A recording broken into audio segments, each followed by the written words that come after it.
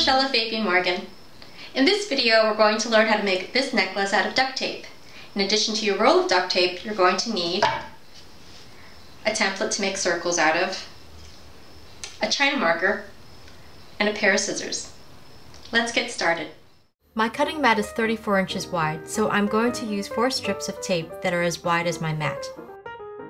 I'm basically going to create a double-sided loop using a pattern on one side and black on the other. I take one strip of the black tape and place it on my work table sticky side face up. Then I place a strip of the pattern tape on top, but only covering half the length.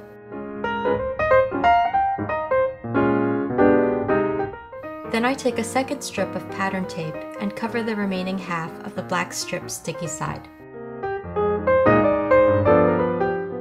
I use a second strip of black tape to connect the ends and create a loop.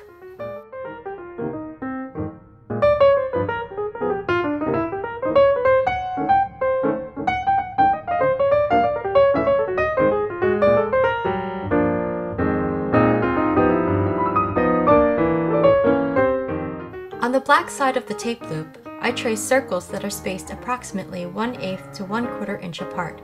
I decide to use a combination of 1/2 and 1 inch circles.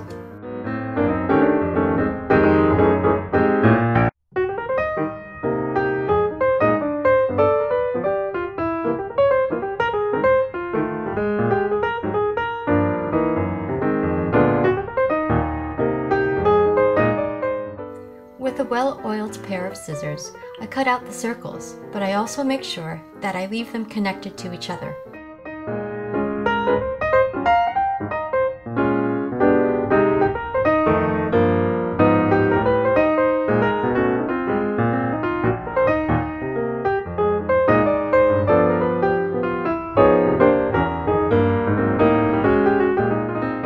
I'm creating a chain of circles.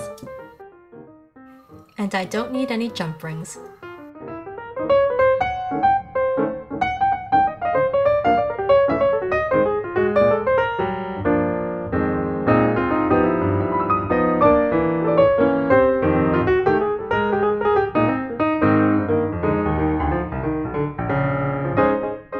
Every now and then, I check on my work to make sure that my cuts are even.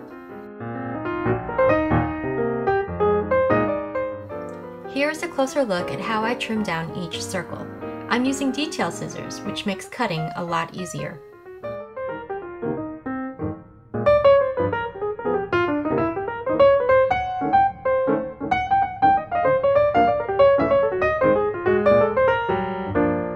There is still some white China marker on the black side. Not to worry, it rubs off.